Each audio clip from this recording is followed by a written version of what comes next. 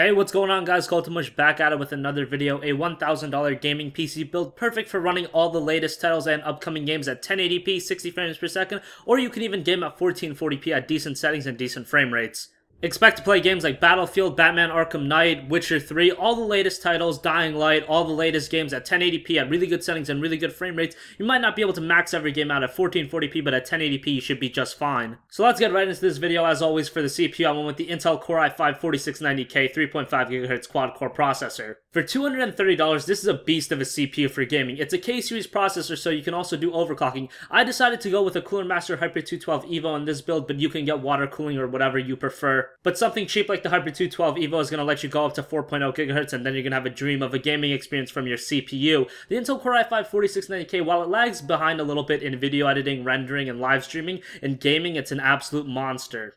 Since most games only utilize 4 cores, the i5's 4 cores are utilized to max potential. Paired with a good GPU, it's great for 1080p gaming, and this is a really solid CPU for $230, and if you overclock it, you're just going to get even more performance out of it. For the motherboard, I went with the MSI Z97-G45 Gaming ATX LG1150 motherboard. It's on the LG1150 socket Intel Z97 board, so you can overclock on it. 4 RAM slots, up to 3000 DDR3 memory, and up to 32GB of max memory supported. It has RAID support, Crossfire support, SLI support, and 6 SATA 6GB per second ports. And aesthetically, it looks great and goes great with all the other parts in our build. This is a great motherboard for only $125 from MSI. For RAM, I went with G.Skill Ripjaws X Series 8GB, 2 4GB sticks running at 1600 MHz. $60 for this RAM. It's 8GB of RAM, but like I said, the motherboard does have 4 RAM slots, so this is 2 4GB sticks. Say in 16, 18, 20 months down the line, you want to go with a 16GB configuration, you just have to buy another kit of the same RAM, and you'll be good to go. But for now, 8GB is more than enough. For storage, for the mechanical hard drive, I went with the Western Digital Caviar Blue 1TB 7200 RPM internal hard drive. About $52 for this hard drive, and this is where all your mass media is going to go. Your excess games, movies, pictures, all that kind of stuff you're going to put on the Caviar Blue 1TB. For the SSD, I went with the Samsung A50 EVO Series 120GB SSD. This is where you're going to put your OS and your key applications. Say you play Battlefield 4 or Battlefield Hardline a lot, you guys are going to know that the load times in those games are pretty long.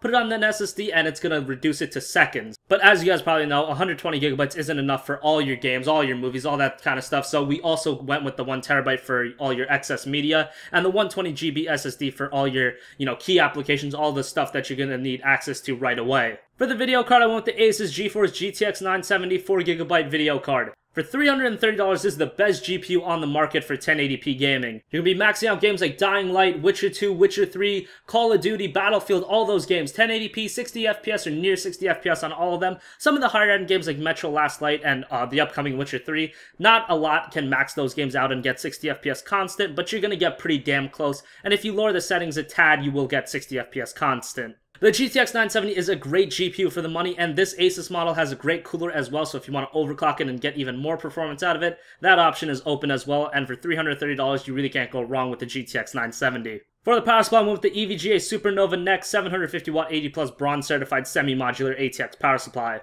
$65 for this power supply. 750 watts is probably more than you need, but if you want to go for an SLI configuration, you can go for that, and it's semi-modular. And for $65, it wasn't a bad deal at all. You can get away with, say, a 600 watts, so if you want to save some money, get a 600 watt, but if you want some extra options open, like an SLI configuration option, then the 750 watt for $65 is a really solid deal, and it's semi-modular, so that helps with cable management as well. But just a great price. I mean, you can save like $15, $20 and get a 600 watt, but this 750 watt was so cheap that I just went with it in this build. Finally, for the case, I went with the NZXT S340 Black ATX mid-tower case. This is probably my favorite mid-tower case on the market right now at a very good price of $65. Aesthetically, it looks great, sleek as hell. It's got the side window everyone loves, and the interior-wise, it's got a lot of good ventilation and a lot of room for upgrades. Wire management, plus our power supply being a semi-modular power supply, wire management is going to be easy as hell on this case, and it's black, so it goes with all the other parts in our build as well. It'll give you a nice color scheme if you're into that. And the NZXT S340 is just a solid case all around for $65. It's cheap, it won't break the bank, but it's a damn good value. Thanks for watching this video, guys. If you enjoyed this video, hit that subscribe button, like this video. If you dislike this video, obviously dislike. Leave your requests for future videos. I read all the comments, so leave your requests in the comment section down below, and I will talk to you all later. Have a great day. Peace!